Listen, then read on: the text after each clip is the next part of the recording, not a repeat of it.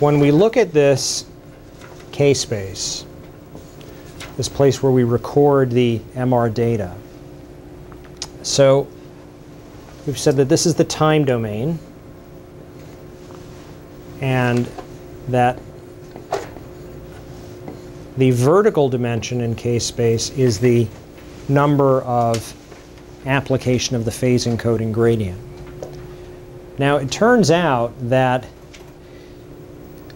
this is not just a random manner in which we fill this essentially spreadsheet with the data. So if we look at what's going on in our imaging, we have our RF, which excites the spins. We turn on the phase encoding gradient, and then at TE, we sample the signal multiple times. So those signals get sampled from left to right. Now, it turns out that in general, when we sample the signal, at least for imaging, we are sampling what we call an echo. So just to briefly go back, we talked about how if this is the T2 star curve, this is where we gave our 90-degree RF pulse. At some point we gave a 180, and at this point there is a regrowth of the signal to where it hits the T2 curve. And that's a peak from which it will then again decline with T2 star. So we want TE to occur at the peak of that spin echo.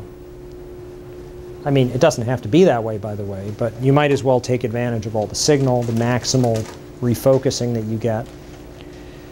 However, we don't image, or we don't sample our signal within an instant in time. It's just not possible. Right? It takes time to sample the signal. So the way the sampling is set up is such that it straddles that peak of the echo. So during the period of time that we are sampling, there is actually a progressive increase and then a progressive decrease in the signal. And that's true when we sample a spin echo for reasons that we'll talk about tomorrow morning. It's also true when we don't have a spin echo. That's the gradient echo that I think we were talking about before. So what that means is that when we look at the signal within one of these rows, right, those signals must be written in the order in which they were acquired. If not, the Fourier transform is not going to correctly understand the data and not return an accurate result. So as a result, we have a lower signal amplitude on the left, with signal peaking in the center and then trailing off toward the right. So looking at, and this will be true of every single row in K-space. When we look from left to right, the maximum amplitude is always going to be down the middle. Now, we've said that we have to then go out to TR and iterate this again and again and again, each time changing the magnitude of the phase encoding gradient. So when we write that data into K-space, it is done in a very specific and deliberate way, such that the center lines, center rows of K-space, are the ones acquired with the lowest amplitude of the phase encoding gradient. Lowest amplitude means that if we look at two adjacent populations of spins, they see the smallest difference in net field strength and undergo the least amount of dephasing. Therefore, they preserve the most coherent transverse magnetization, right? And the signal amplitude is going to be highest.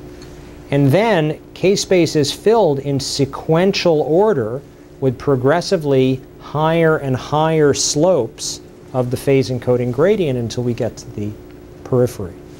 So what that means is that if we look at the signal amplitude going from top to bottom in K-space, it is a maximal amplitude, right, in the center, trailing off toward the top and the bottom. Okay? And there is a top and a bottom, because in addition to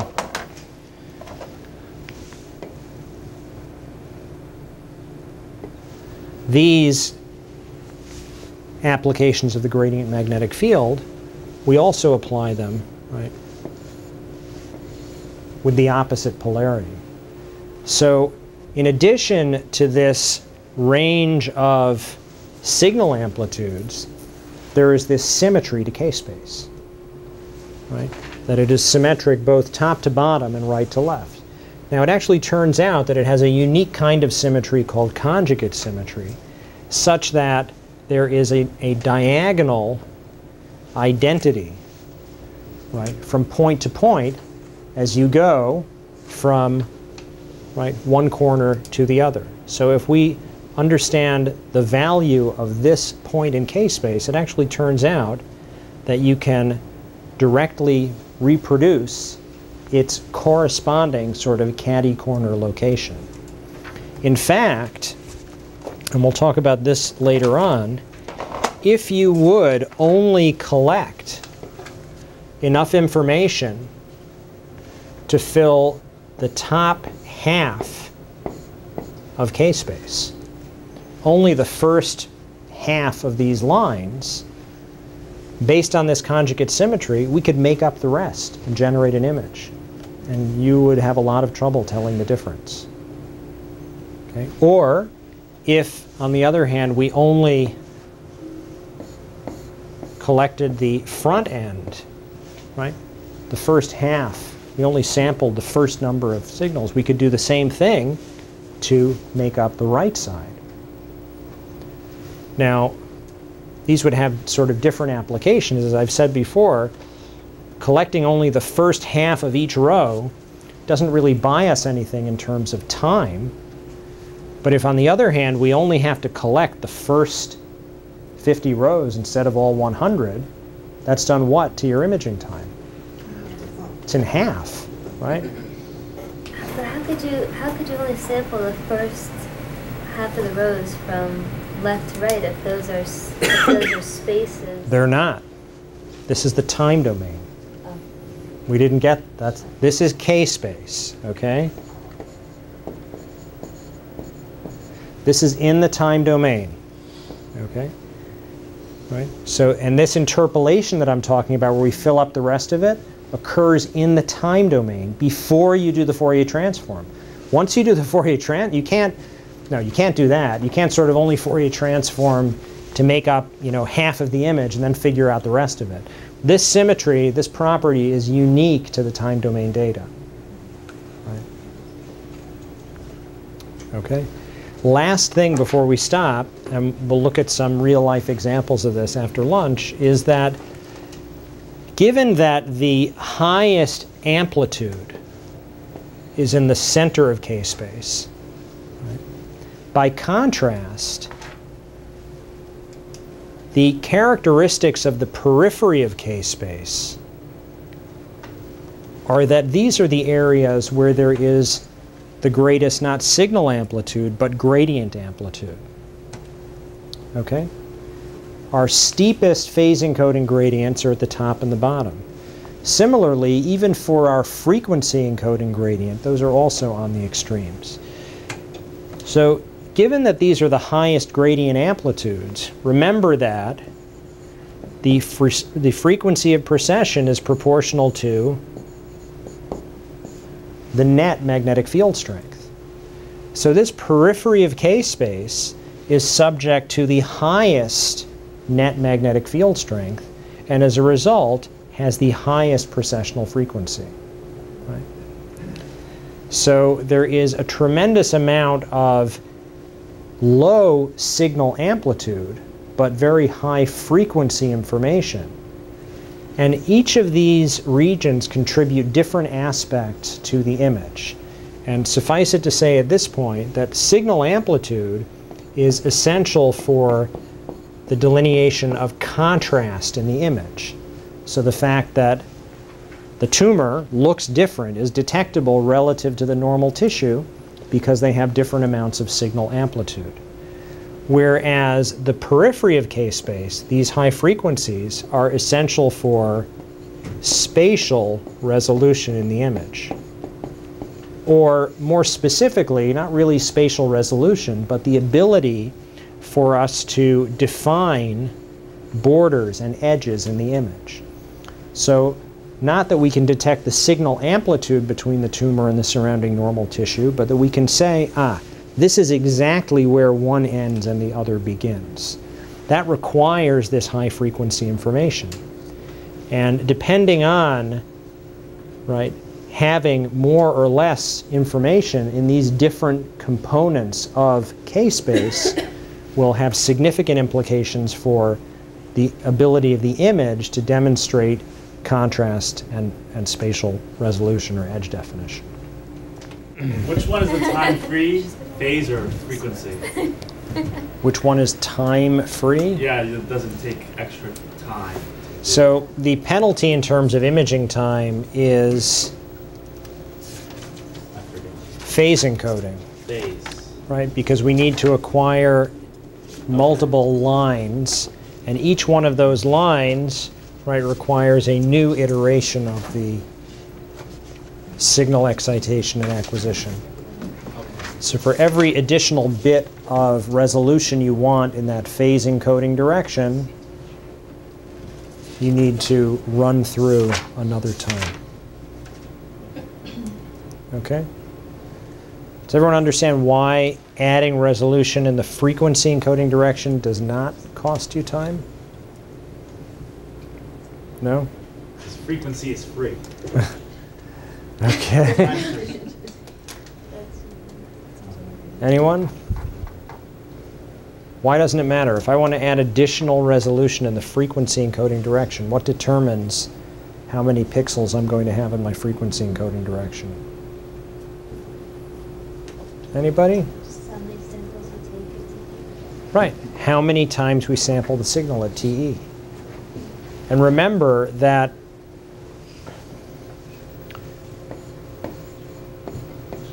we excite the signal with our slice select gradient, turn on our frequency, our phase encoding gradient, and then we sample the signal at TE with our frequency encoding gradient. Then we wait until TR, right? And that's when we go back to the beginning and repeat this again with a change in the strength of the phase encoding gradient. So we can acquire many, many, many samples around TE, just using up this time that we would be waiting around before we repeat the whole thing anyway. So making this sampling time a little bit longer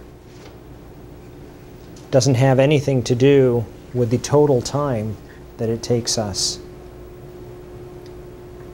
to complete the process. Right? I do have one other question. Mm-hmm. What you drew the this graph of the signal amplitude with a peak at the middle of TE. Yes. But I thought when you drew the free induction decay, right, that it was greater at the beginning and then trailed off. So it's true that a free induction decay, right, looks like that. A free induction decay means that we turn on our RF, tip the spins into the transverse plane, generate transverse magnetization, and then as time goes on, there is relaxation of that transverse magnetization. So this is when we give our 90-degree RF pulse, and down here might be when we sample at TE. Okay? That's if we're sampling a free induction decay. But what happens is, if instead, if we turn on a 180-degree RF pulse at this point in time, what happens to the signal? Well, all of a sudden, it starts to increase in amplitude until we get to TE. So this scenario, the spin echo, is the scenario that I was showing you. if we would be sampling a free induction decay, you're right. The signal would be highest on the left in k-space and get progressively lower as we went to the right. Okay? Yes, Larry? Do we image free induction decay, like clinically? No. Okay. No. Because even when we're not using a spin echo, we're still never really looking at a free induction decay. We're always looking at some type of an echo. And if it's not a spin echo, it would be something called a gradient echo, which we'll talk about tomorrow. But suffice it to say, it entails an increase and then a decrease in signal amplitude. Okay? All right. So, before we maybe go back over a couple of these things again, when we talked about k-space, right, we pointed out that the signal amplitude is going to be the highest in the center.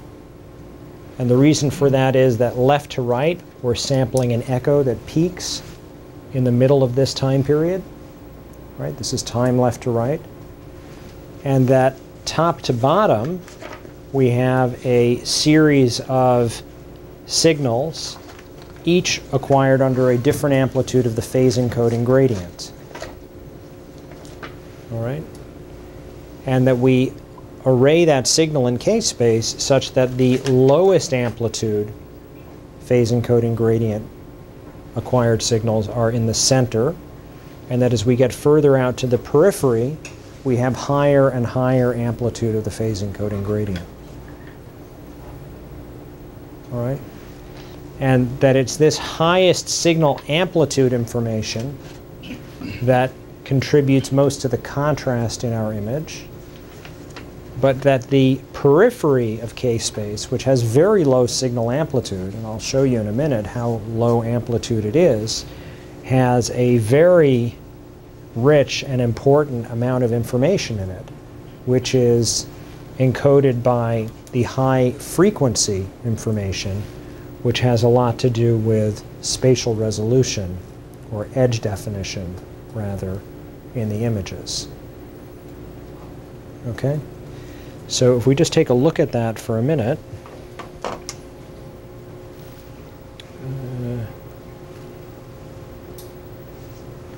Okay. So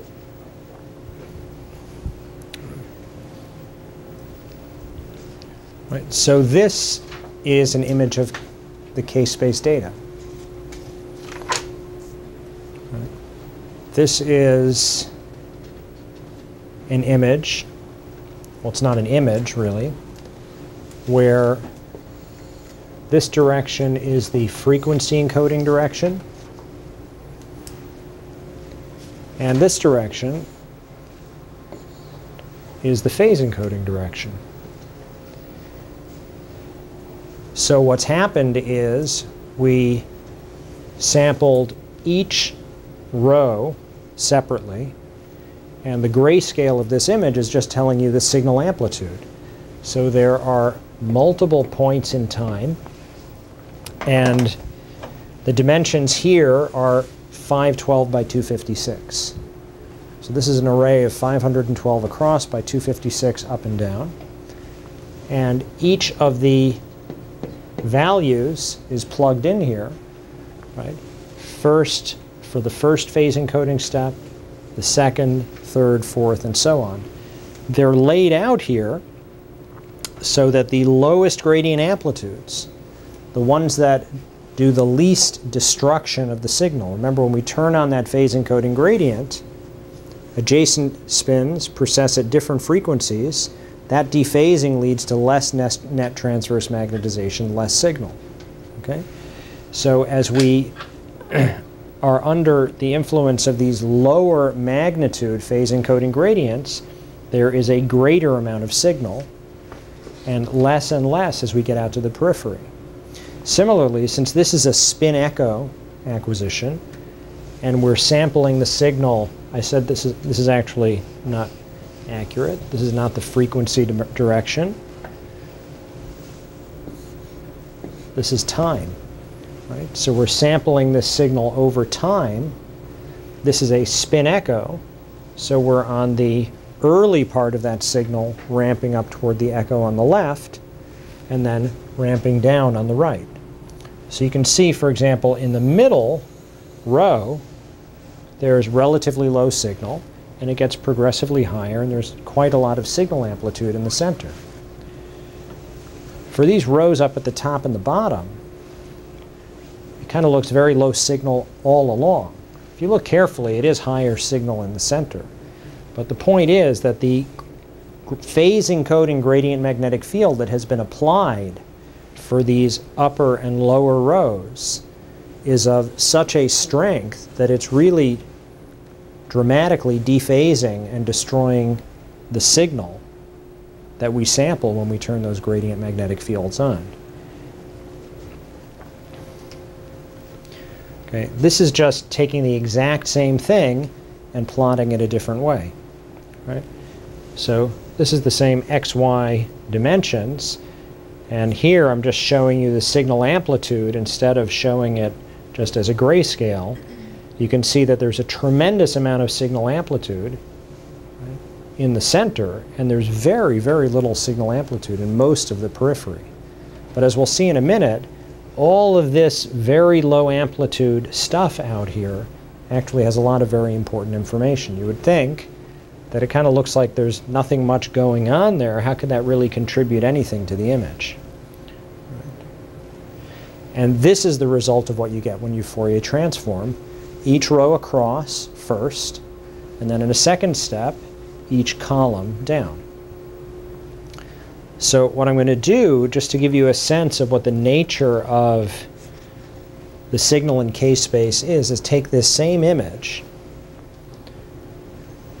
and we're going to generate the same image multiple times, but only using various fractions of the amount of information in K-space. So in this first example, right, the circle over here is showing you that I've excluded a small amount of the periphery of K-space. And you can see that there's a dramatic change in the image quality. There's still contrast, right? So we can still see that there are differences in signal amplitude here, but the edges have all become, right, dramatically blurred. If you look at like the fovea and the cerebellum, you can get a sense that there is a contrast there, but in this, not cerebellum, so you couldn't even tell, right? Okay, but if you look at this contrast between basal ganglia, right, insula, temporal cortex, white matter, that you can see that those edges are very sharply defined when we use all of the data, and here we lose all of that spatial resolution. Now the actual resolution of this image in terms of the number of pixels in each direction is the same. I'm just using less of the K-space data to reconstruct it. Right? And this is using even less. Right? And this is using even less. So there's some contrast there. Right? We can tell that there's different types of stuff in this image, but you can't tell anything about where it is because the ability to define those edges is lost because we have none of that high frequency information. Right, so here's the image we're starting out with again.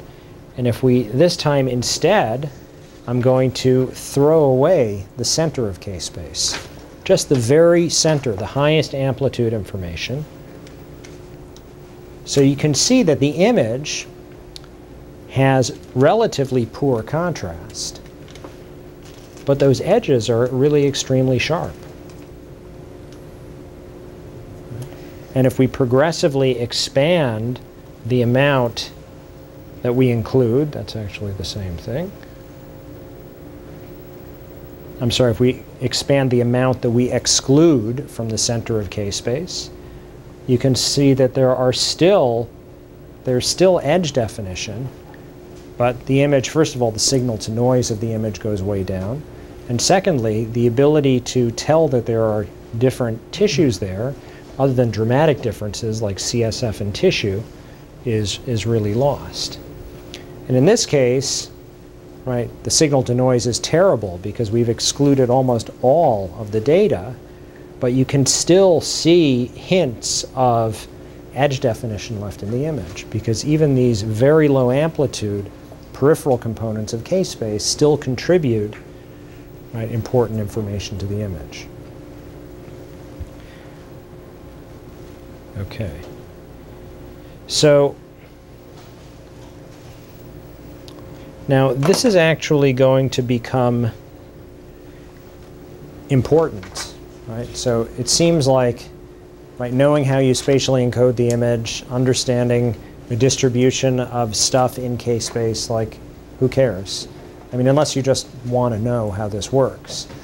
But there actually are real applications and real reasons why you might want to understand, right, how the image is constructed and how the data is encoded. And some of the reasons for that are the ability to accelerate the speed of imaging. So if you're going to understand fast imaging, some of the, right, most important approaches in fast imaging have to do with manipulating the way that we fill up K-space, the order in which the information is placed in there, or, as I alluded to before, even exploiting the conjugate symmetry in K-space. So we could cut our imaging time in half by acquiring just the first 50% and essentially just making up the rest of it. Or just to give you one more example, let's say that we're interested in imaging at a very high rate. Let's say you want to do some kind of real-time angiography. You want to look at, right, the first pass of a contrast bolus. So we know that, and we need to have an image that has reasonable spatial resolution so we can make some, some diagnostic quality images. So we know that to acquire, however many, let's say 256 different lines in K-space is going to take a substantial amount of time. Time is determined by what? TR. The TR. Phase encoding steps. And the number of phase encoding steps, right? Each of these rows is what we mean by phase encoding steps. So each additional row that you acquire is going to cost you time. And on the other hand, right, if we want to, let's say, image in real time as a bolus passes through the patient, right, maybe we're interested in acquiring an image, I don't know, every second, every 500 milliseconds, every 50 milliseconds. Right? I mean, angiography, cut film or digital catheter angiography, you're imaging at a temporal resolution of what? Anyone have an idea? Probably around 20 milliseconds, right? So MR isn't quite there, but there are ways to maybe image at an interval of, let's say, 50 milliseconds, right? Well, if the fact of the matter is that to acquire this many lines of K-space takes, 250 milliseconds,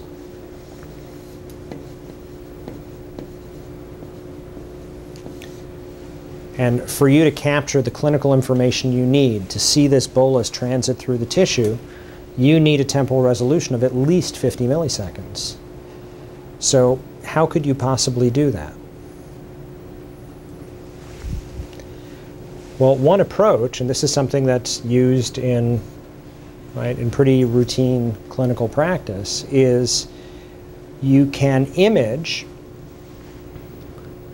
the patient, right? So we have our person in the scanner. We're going to inject, right, some contrast agent, let's say, and we want to image their head. Maybe they have an AVM in the brain, and we want to image that brain multiple times over a brief period at a resolution of temporal resolution of 50 milliseconds.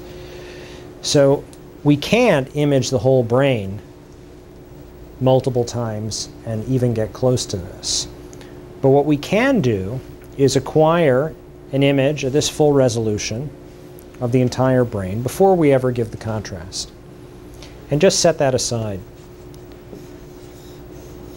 So we have image number 1, which is going to be a non-contrast image. Then we could set up our scan so that it's designed to only acquire the central, right, fifth of K-space. Right? Only those lines. And we can image while we inject the contrast and acquire multiple images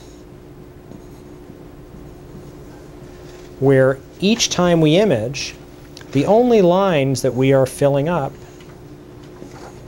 are that central 1/5 of K-space.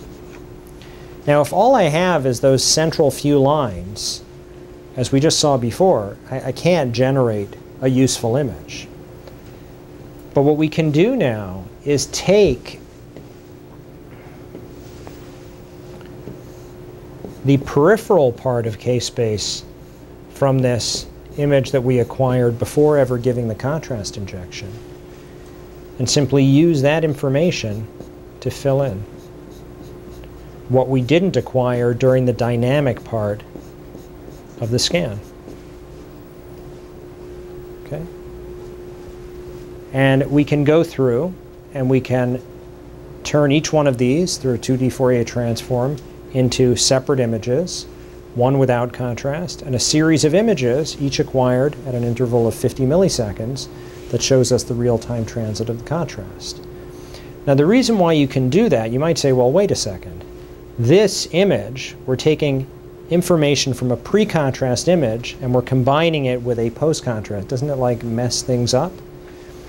So the information that is important from the dynamic part of this study is that we inject the contrast agent into the vein and it's flowing through the arteries and veins in the brain.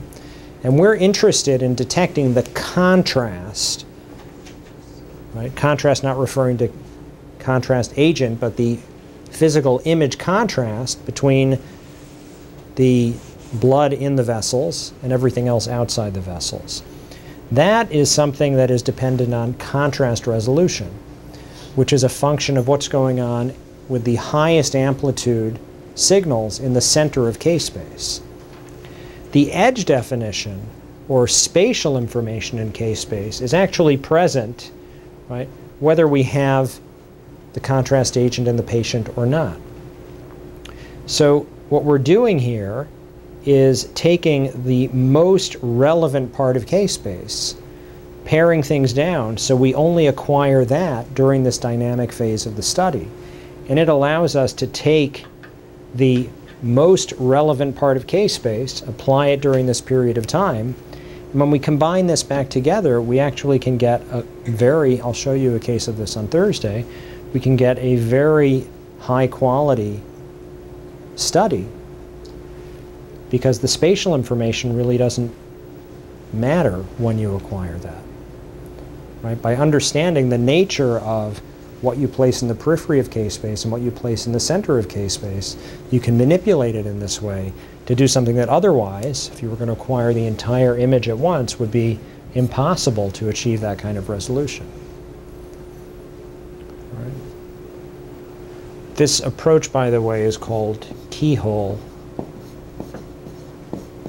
imaging, because you essentially just cut out that center piece of K-space and acquire it separately. Okay? And there are a bunch of other tricks and ways in which the acquisition and ordering of the data in K-space can be used to both accelerate imaging as well as control contrast in the images. And that's something we'll talk about more tomorrow afternoon when we talk about fast imaging.